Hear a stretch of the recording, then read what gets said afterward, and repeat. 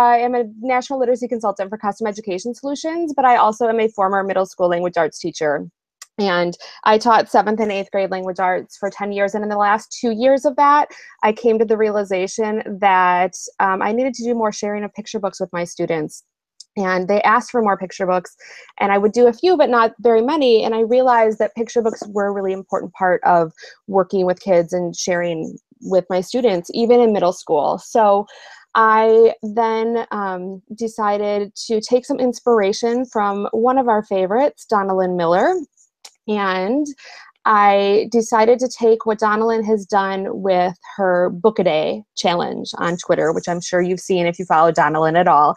But I have to give her a big, huge shout out for this, because my original idea did come from what she was doing to challenge teachers to read a book a day over their breaks. And I decided, well, why can't I bring that into the classroom? And what you can see there is my board that I used for displaying the books that we would read. And that right there is my inspiration at the beginning of the year, to be able to do 180 different picture books with my students, one for every day of the year. And there was such huge benefit to it and such a great experience that I started talking about it to more people, and was sharing on Twitter and sharing with authors what some of the favorite books were of my students. And it was just this amazing experience that came out of just sharing stories and what the power of that really is. So what I decided to do was just keep it really simple and really basic, and just say, every single day, I'm going to pick a picture book, I'm going to read it aloud to my students, give a little quick, did you like it, did you not, what do you think it's about, and move on. And just have that joy of sharing stories as part of our class every day of the year. What happened throughout the year was that it grew and grew, and it stayed as a really simple idea, but it kept that core of wanting to have that joy of reading and that appreciation of stories. And even with 7th and 8th graders, they would often say to me how great it was, because they wouldn't expect to have picture books being read to them. But they also appreciated the fact that it helped them have time in their day to be a kid again, and would often say, you know, we have so much work we do as 7th graders and so much work we do as 8th graders, it's hard. And it was nice to come into class every day and know that we could just relax for the first few minutes, that we could just be like kids again and have a little break before we have to go worry about the hard work that we have to do. And that was a really powerful thing that my students were telling me. And I really wanted to listen to that and honor that. And one of the really great things was that by sharing those stories, they really started to feel like more of a community in the classroom. And that community grew and grew, and they felt like they were more a part of what was going on. And I think that by simply sharing stories, we hear from others and we get to know others. So a couple images to share with you there. And Stacy Reed Miller is another teacher who used Classroom Book a Day. And just there's a picture of Angie there with some of her students reading. And I'm there with my nieces and nephews, not in the classroom, but just that idea that sharing stories really does connect people. And reading picture books is just about sharing stories, and kids need to hear stories no matter what age they are. And when we share together, there's that much more to talk about. Then we can get into the work of reading. So it was this great way to really get all of these stories shared with students. And by having 180 complete stories that we had experienced together, we were then able to do more of that work related to reading and refer back to the books that we had read and the stories that we had shared as we learned how to do more work with reading throughout the year. So whether it's being done as a classroom book a day with little kids or older kids, whether it's being done in your own classroom or like in Angie's case as an instructional specialist school-wide, it's more that spirit of sharing stories every day and what the power of that can be. And one of our absolute favorite stories that we shared, and that my kids always said they went back to as a barometer for how good other books were, was a book that we found by Cale Atkinson, To the Sea. And we're super excited that Cale is with us here today. And I'm sure my former students would be flipping out if they knew he was here and that we get to talk with him. And he's going to share a little bit more with you just about picture books from the author perspective, which is really exciting. So take it away, Cale. All right, thanks, Jillian. I'm really excited to be here. So my name is Cale Atkinson, and I'm an author and illustrator. I've written 3 picture books that have released so far, and so yeah, I'm going to talk a little bit about my perspective as an author illustrator on some of these topics. First of all, I'm going to talk a little bit about kind of what I hope my stories achieve as an author, and how a lot of it boils down to wanting them to connect with people and connect with others. Whenever someone has a book that releases as an author, there's a lot of ways to kind of measure success, and whether or not you feel that your book was a success. And a lot of it comes down to numbers and statistics, such as sales or reviews, or if you've won any awards, which are all great if you have. But for myself, a lot of it more comes down to whether or not my books connected with anyone and whether they connect with others. In all of my work, I really want to try to put something a little bit deeper, something kind of like more of a core or more of a heart in my story that I kind of hope extends beyond it. Something that maybe brings about questions or a connection or a change or just a positive thought. And it's in doing this, trying to put something that others can relate to. And while I want all of my stories to be captivating and entertaining for everyone, there's always that little other thing that I hope kind of reaches beyond that. Whenever I'm writing a story, it always kind of has to start from me, and trying to start by putting something that I can relate to, or that I feel or have felt, or something I'm going through. And I don't think I could ever write something just trying to write for something I haven't, something I don't relate to, something I don't feel or never have. I don't think I could genuinely write or convincingly write and hope that that feeling would get across. So it always kind of starts with me writing for myself, but then past that point, it's really hoping that others will kind of feel that or grab that or kind of sense that in there. And I don't think everyone will, and I can't expect everyone would have those same kind of feelings. But if it reaches those people, for me, that's the biggest success. That's kind of the most worthwhile thing. And while I think it would be amazing to be on the New York Times bestsellers list or win a coveted award, honestly, knowing that just one person even really connected with what I put out there and really got what I was trying to tell, I mean, that means the world to me. And when my first book, To the Sea, came out, some of the response I got to it was overwhelming in that sense, in the best possible way, where I heard from kind of all ages, where I heard from some people who just by chance read my book in a bookstore and either really enjoyed it or started crying from reading it, which I don't really want to make people cry, but it was really nice to know they connected with it, as well as teachers who had students who connected with the main character in my story.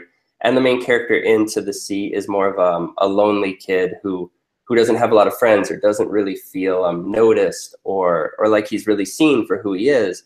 And to know that there were other people who felt that, and to know that they know that they're not the only ones who feel that, all that kind of stuff, and knowing that gets across is really everything I try to do, and how I kind of measure achievement in my stories, or measure whether or not they were kind of a success. And that's what I try to do. So I'm going to pass it on to Angie now to take it from here.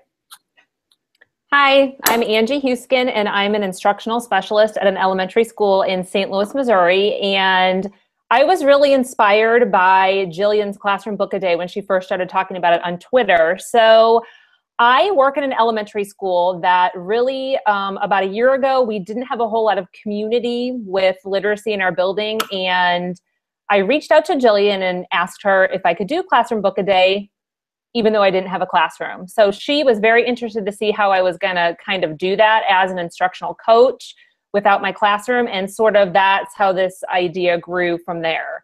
And really the reality of it is we kind of needed to change our literacy landscape. And I'm going to use an analogy from one of Cale's books, Explorers of the Wild.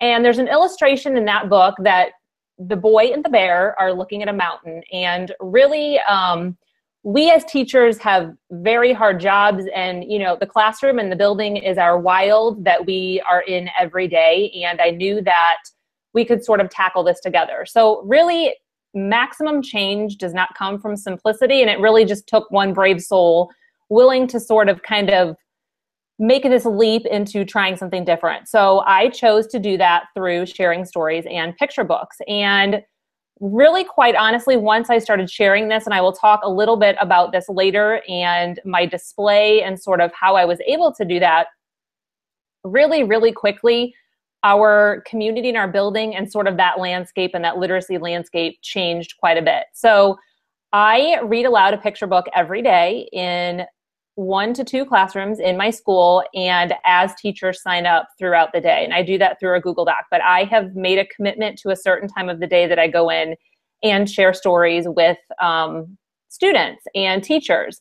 And sort of some of the things that happened when I did that is conversations started happening between students and teachers, between teachers and teachers, and among the students themselves. So a few of the things that really sort of happened from this is that the sharing of the stories increased the volume that was happening in our school library. It also increased the number of picture books that students were checking out from our school library.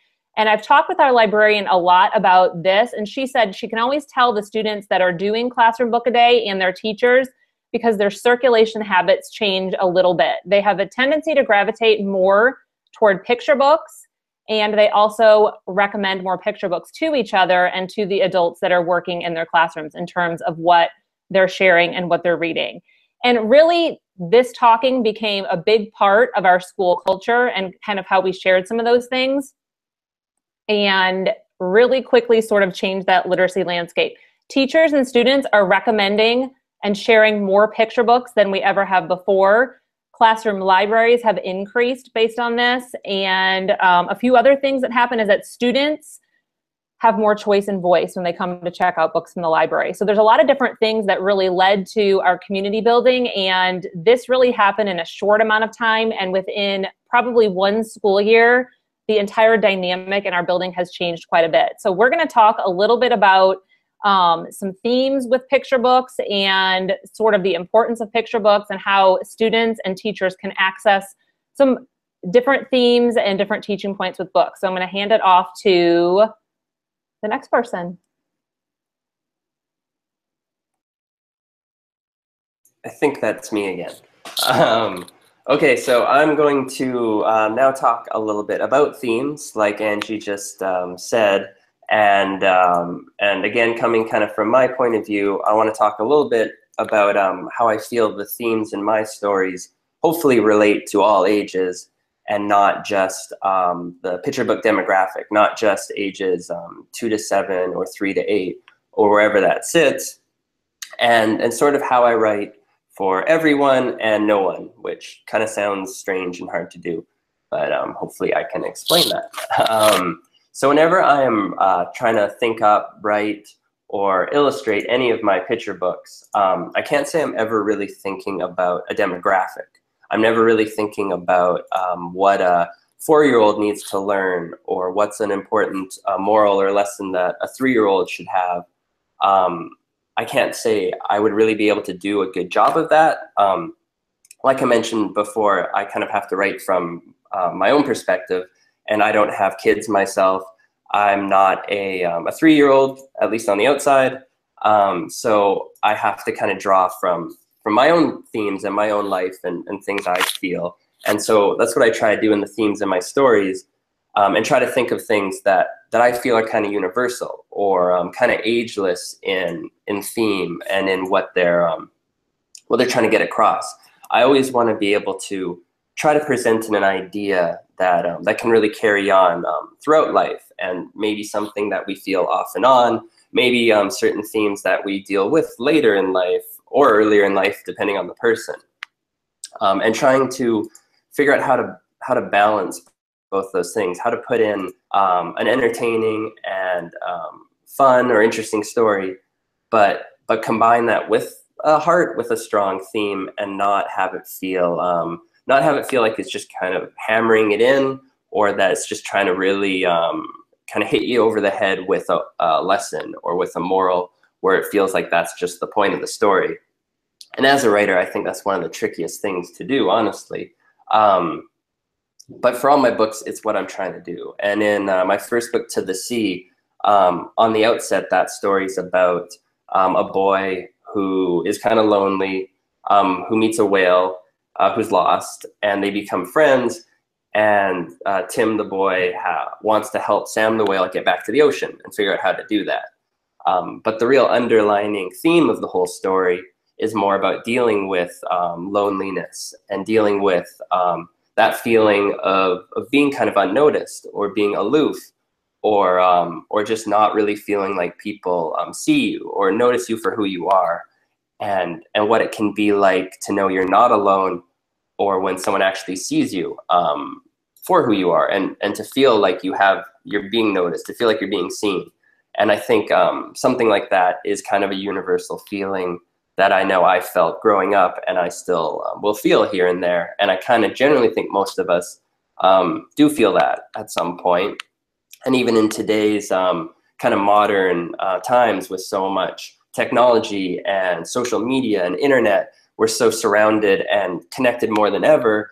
But in another way, I feel like that can sometimes work in the reverse, where we can see how much attention everyone is getting, and we can see how popular everyone is getting, that we can start to compare ourselves so easily if we're not getting that, and feel again that kind of sense of being a little aloof or being a little alone, because it's so easy to compare against what other people have.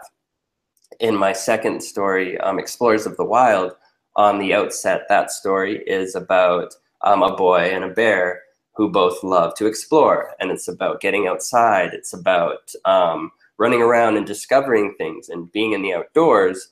But the underlining theme in that story is more about overcoming differences and not being scared of something just because it might seem different, or maybe because you don't understand, or because you don't know it, and to look a little further, look a little deeper to understand, is this something that there's a reason to be afraid, or is there not a reason? And maybe just because something looks different or feels or appears different, you might actually be the exact same on the inside.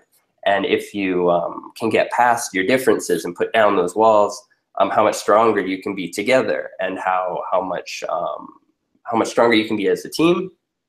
And so it's about trying to kind of put in those deeper kind of core messages and not feel too heavy-handed, and hope they kind of get through and can really appeal to anyone if they're willing to pick up a book, if they're willing to read it. I'm just hoping that those themes can, again, go past that story, go past that initial idea that I hope's interesting or captivating, but become something a little bit more lasting and a little bit deeper within that. Yeah, so I'm going to pass it over to Jillian now to take over. Thanks, Cale. I have to say that, this part, I just wanted to talk a little bit about the benefits of sharing picture books. And one of the things that's kind of great is that Cale's stories in particular, and his picture books, are ones I used in the classroom, along with many, many, many others. If I was doing 180 a year, I had a whole lot of authors we were learning. But often my students would say to me, because I dealt with middle schoolers and they are never afraid to tell you what they think at all, they would tell me if they felt like a book was too young, and they'd be like, no, Miss Heise, go give that to the little kids. Go send it down to the second graders. Like, that one's cheesy. That's not us. And I think it speaks to what Cale's talking about with themes and being too in your face sometimes, or too obvious. And if it's the type of picture book that has that subtlety and has the ability to really, share that in a way that kids can grasp, it's a really powerful thing in the classroom. So I do want to share a little bit about some of the benefits, and I'll share my screen here in a second. Hopefully it's there. This is really a list that I put together. I started last year, and Angie helped me with in a session when we presented on this summer also, but it's about really what we value about sharing picture books and what that can really do, because it's all about building the community and everything that comes with it. So a lot of these were things that I expected to come from sharing picture books, but also a lot of this was stuff that I didn't really expect and were kind of hidden benefits. One of the things that I will tell you is that when I started this, I knew that if I was going to be taking time every single day in school and during class and the valuable time that we have that's very limited in middle school, that if my principal were to walk by and look in and see me reading a picture book with the kids on the floor all around me, she might wonder what's going on. And so just to avoid that, I figured, it's better to start off with knowing really what the value is to me and knowing what my criteria was or my reasoning for doing this, and knowing what I could sell it on. And a lot of what's on the list is stuff that I thought of ahead of time, and a lot of it actually came from my students later. So when you look at this list about the benefits, it's a lot about community and exposing students to diverse stories and helping develop empathy and a lot of that kind of stuff. But there's also pieces in there that are about critical reading and analysis of books, understanding and identifying theme better, discussing all these complete complex texts, using text evidence to support claims. But there's also that piece again about just enjoying class and being reminded of a love of picture books. And along with that, students would start to appreciate and have more thoughtfulness about the art in picture books, which is a really great thing. And the joy of reading. And then at the bottom of my list, you'll see that's when I get to the standards and modeling fluency and listening skills and all of that. Because to me, it was about more than just the standards. And it was really, although I was going to hit all the standards and it was going to help me with those standards, it was about more than that. And it was about the ability for students to feel that power of sharing stories. And having common text to reference when we're giving text evidence and learning about things was great. But truly, it came from that idea that my ultimate purpose was for kids to, no matter what age, have an appreciation of the stories they were hearing and to be able to have that experience of a joy of reading. And although I keep saying stories, yes, I did read nonfiction picture books. And yes, I read, you can tell always, I would say on my display at the end of the year, you can tell when we were doing the research unit because there were a whole lot of nonfiction picture books. And so there were definitely parts where I was tying it into the curriculum, and that would be some reasons that I chose things. But I also really kept it at the heart of what did I connect with in a picture book, and what did I think my students would connect with, or what did I think my students needed when we were having difficulty with being kind to each other? We would pull out books like Each Kindness.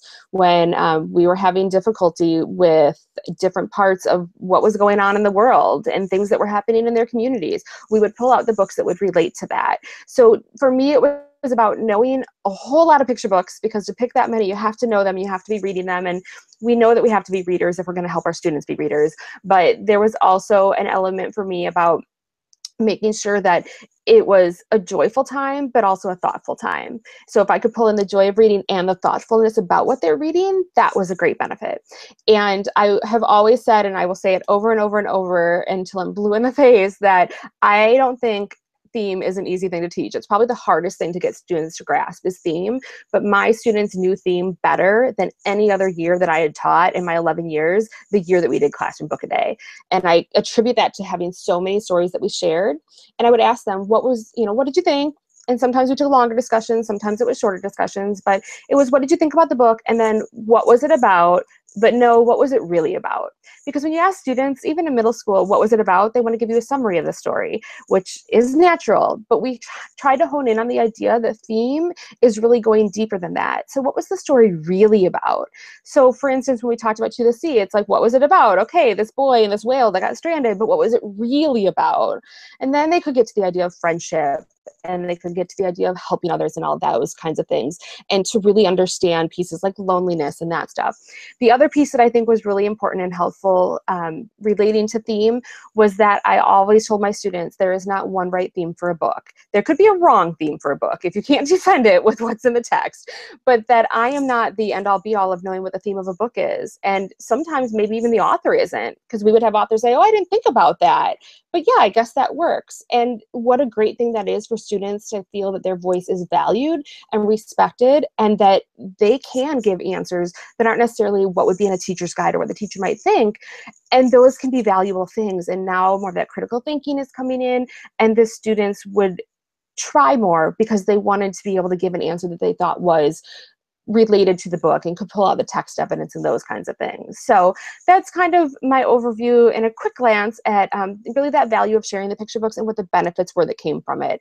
And I do love that slide because it's a really easy thing for you to snap a picture of if you need it and you want to try Classroom Book a Day and to defend your use of picture books with older kids also, or setting aside that time in your day to really dedicate to doing a picture book read aloud every day. So I think we're going to go to Angie now talking about doing this school-wide. Thank you, Jillian.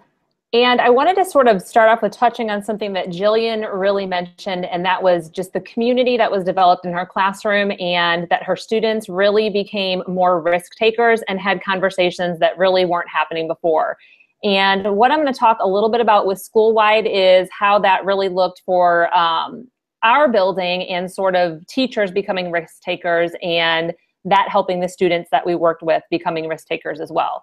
So I did Classroom Book a Day and read stories school-wide. And a lot of times one of the questions that I get as an instructional coach is, how do you fit that into your time and into your schedule when your plate is already full? And there are set times that I did, and I really, really made a commitment to sort of sticking with that time and honoring that commitment to the students and the teachers. So I'm going to share a little bit with you about some of the things that I did that sort of helped with that. And I'm always very honest when I say that I considered my real estate first and foremost. So my office is actually at the entrance of our school library. So I was in prime real estate to do a couple of different things. And one of those was to really book talk right outside my door when students were lining up. And I also partnered with our school librarian to do a central spot for a school-wide book display. So she was generous enough to give me a gigantic wall in our school library where I was able to add our pictures of our books that we've read every day. And that spot really became central to sharing books and talking about books. And it was a focal point at staff meetings. And it sort of led to some book talks that we began doing at staff meetings as well. And a lot of those books were books that the teachers asked if they could borrow from my personal selection of books, and books that they then began to seek out on their own and recommend those to the staff as well. And some of the things that sort of happened really organically after that is that these book talks started happening in the teacher's lounge, in the copy room, in the hallway, and many other places other than just our staff meetings as well. And students also started doing more book talks. Many of these happened in our school library, but they also happened in the classroom library that students began to really focus on in their classroom as well. Some of the other fun things that we did as part of building this school-wide community were to do partner reads. And when we get into some of our themes and the text sets that we've used later on, we really shared a lot with some Elephant and Piggy books. So if you can partner with some other people in your building, and I've partnered with PE teachers, I've partnered with counselors before, if you can partner read with someone else in your building that's not necessarily in the classroom teacher role, that really is super, super motivating to students for them to see just the different roles in your building and how they're sharing stories as well. So we did a lot of partner reads, and some of those happened really quickly, like right before we did a read aloud, and some of those we planned based on the text as well. So some texts really do lend themselves nicely to partner reads, and Mo Willems' Elephant and Piggy series, those are really, really good ones that also, you know, do expose students to a lot of more mature themes as well with some simple text. And one of the other things that I did is I did really make an effort as an instructional coach to meet the teachers where they were. So I shared a lot on social media, and not all of our teachers are on Twitter. Some of them are on Facebook, some of them are on Instagram, some of them are on not any of those avenues at all. So a couple of things that I did to sort of meet everybody where they were is I shared some of what we do on Facebook, which reached, you know, a certain group of people.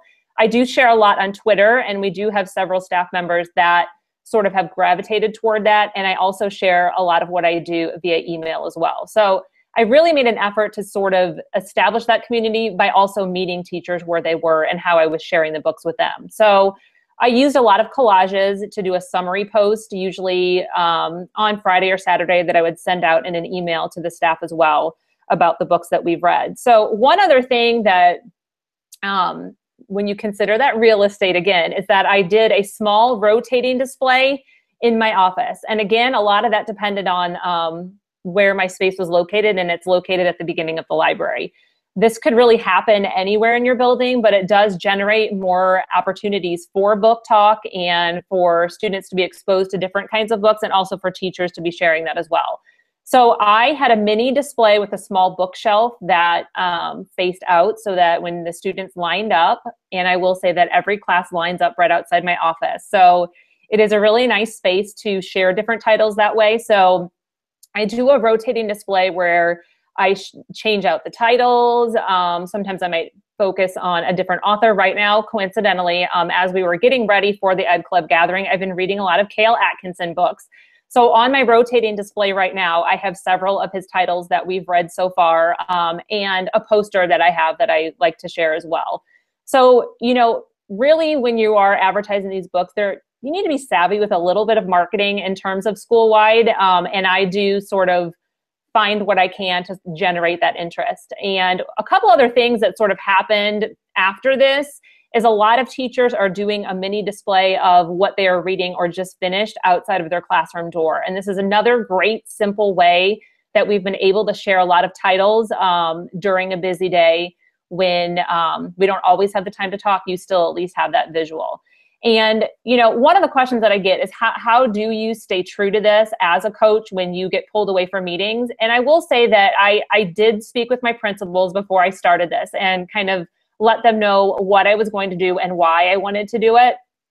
And they were 100% on board. So there are times that I have snuck out of meetings early and left to go do a read aloud and then came back into the meeting. And I think if you're honest up front about what your goals are and have the support of your staff with that, it does help with it being hugely successful.